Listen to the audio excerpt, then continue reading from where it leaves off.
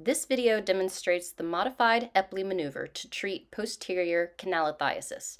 Begin with the patient in a long sitting position.